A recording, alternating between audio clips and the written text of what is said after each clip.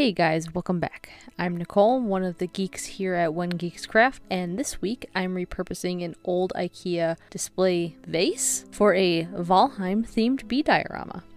The astute among you that subscribe to our quaint little channel will notice that this is the second diorama back to back. That's because we currently live in a small apartment and I can only justify unpacking so many supplies before we get the new house, so let's craft small. I start by taking some Dollar Tree foam core and cut that into 3 similarly sized circles. I hot snot these 3 pieces together, then attach them to the base.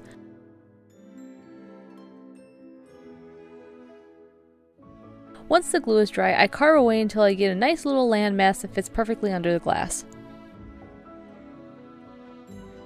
Using some pre-mixed brown Mod Podge, I seal the base foam.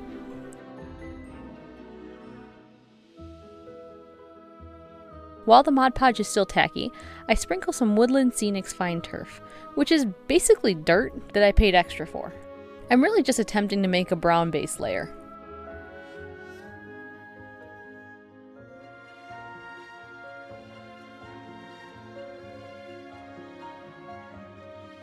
While that's drying, I start using some black Mod Podge and the 3D printed piece.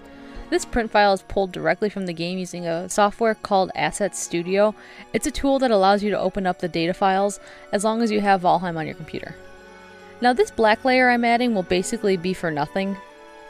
I originally planned to paint the entire model, but then I had the idea that using really thin balsa wood would look way better.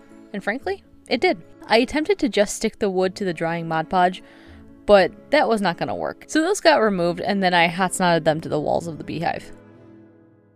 By the end of this diorama, the beehive print was really more of a vessel for other gubbins to be added to.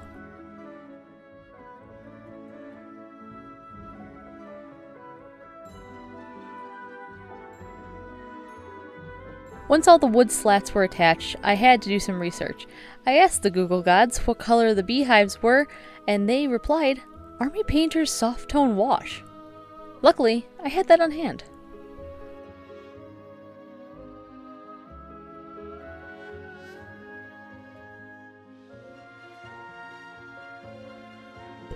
I purchased a static grass applicator after watching way too many YouTubers create amazing looking grass.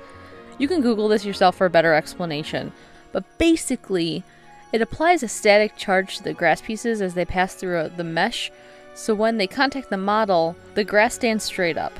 One major negative? Shock damage. Now this might be user error, but it's like I ran around a carpeted house with wool socks on and grabbed a doorknob, but like 10 times. Excuse my brief outburst, but it was a bit shocking. God! It's just staticky. Have you read how this supposed to work? Yeah. Turning this off. It works very well.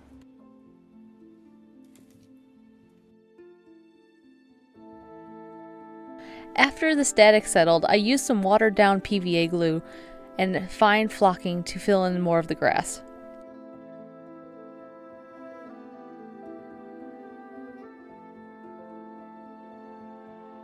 Since I use a spray bottle for my PVA glue, it gets a little messy. I would prefer pipettes, and I own pipettes, but this is currently what my craft closet looks like in this apartment, and I truly don't have the heart to try to find the pipettes. So a spray bottle is gonna have to work for now.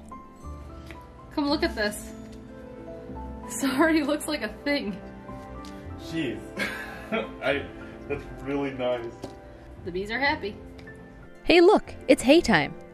Or at least, that's what the stuff was called in the diorama section of my hobby store. Really, we're gonna use it for a thatched roof. This is where I wish I would test my ideas beforehand. In my brain, I thought it would make sense to just put Mod Podge on the roof and smoosh it all into place, but that didn't work as planned. I needed to give frequent haircuts, plenty of Mod Podge baths, and multiple douses of PVA hairspray.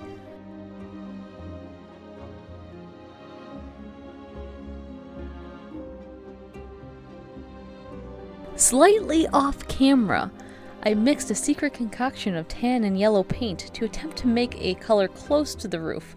I use that to cover the black base layer on the underside. It's not great, but it's not seen enough to really matter, so I don't really care. Finally, my favorite part, adding all the little plants. Seriously, this is my favorite part. It means that the model is almost done, and it gives it so much life. I have these small bushes that I've used in many dioramas before. I used CA glue to place them down, and watered them with some accelerant. I mean, I sped up the planting process by using some accelerant. Using my teeny tiny screwdriver, I made some small pilot holes in the foam for some of the thicker stemmed plants. I have a bag of old floral wedding decor that I keep harvesting from for any of my dioramas. These flowers were from some larger flowers that look nice in the model. I also used the leaves as bushes, and those were added using the tiny screwdriver method as well.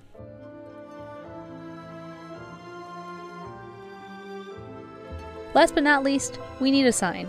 A sign that tells us the status of our little bees. A sign that tells us that the bees are happy. A phrase that all Valheim players love to read because it's just way too cute and far too nice. I used gold vinyl for the words in the sign. I cut it in reverse because I knew I wanted it to read through the glass after attaching it to the backside of the diorama.